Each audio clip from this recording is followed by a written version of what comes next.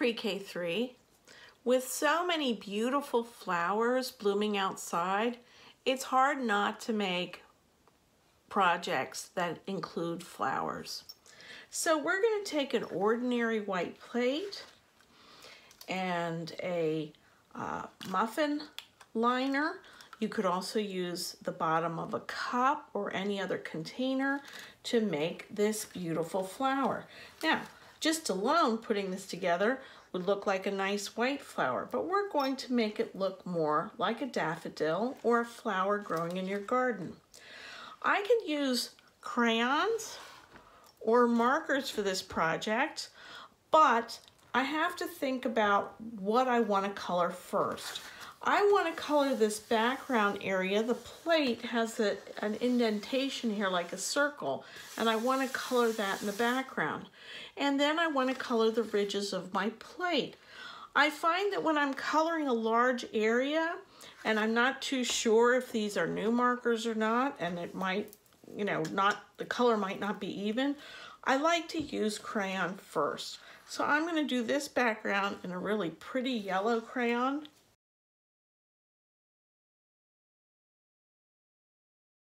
And you can see I'm outlining that area on the plate that has a ridge on it or a circle. You can see it right when the plate's there. I'm going to color just to there.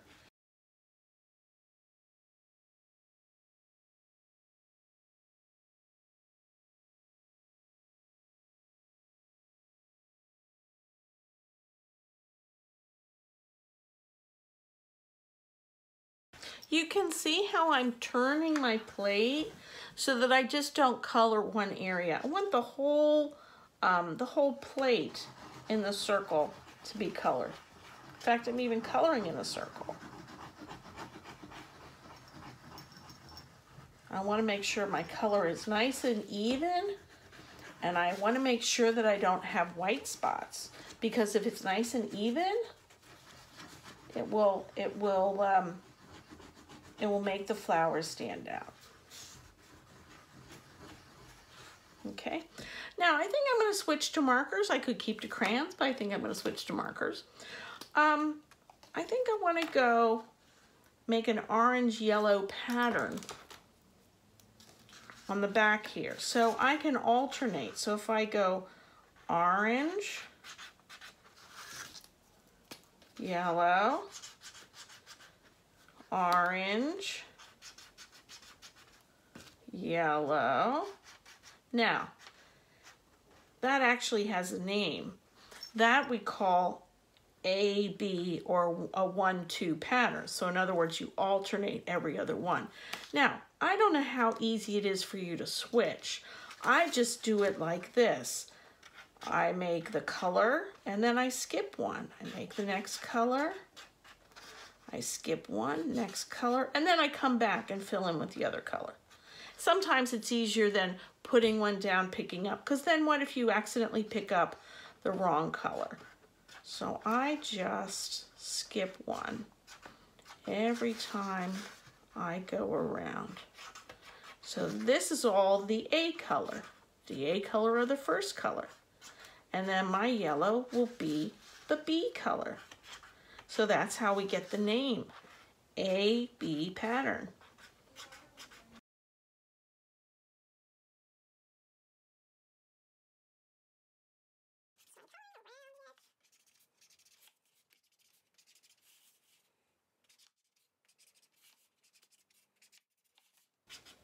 Okay, now I'm going to go back with my yellow marker.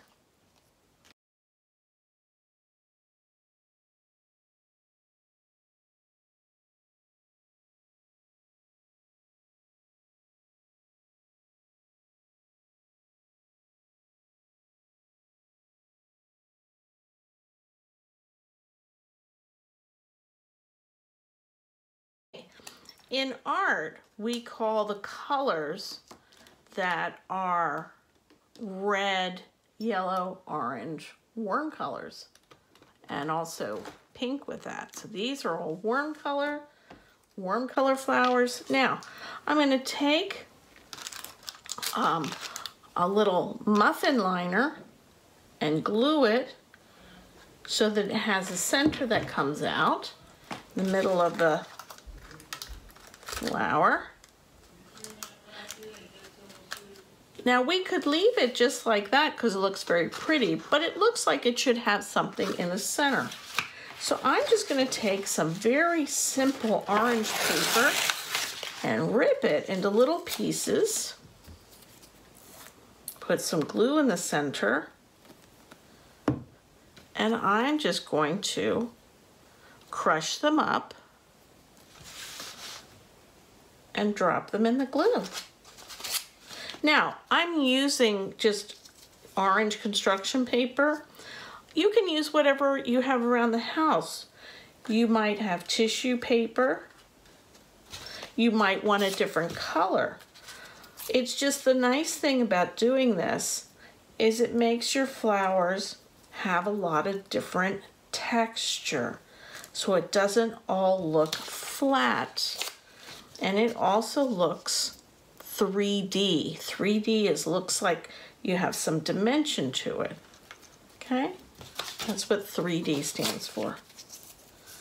So you can see here, I'm very carefully just, remember we take our thumbs and we rip down, and then we just crush it up into a little ball and stick it in the glue that we already put in the middle.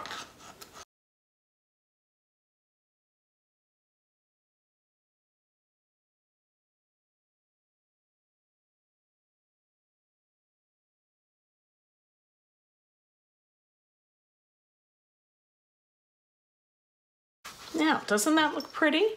Once you know how to make one, you can make many different colors and different shapes and color in all different ways that you like, knowing that you can make a really pretty paper plate flower.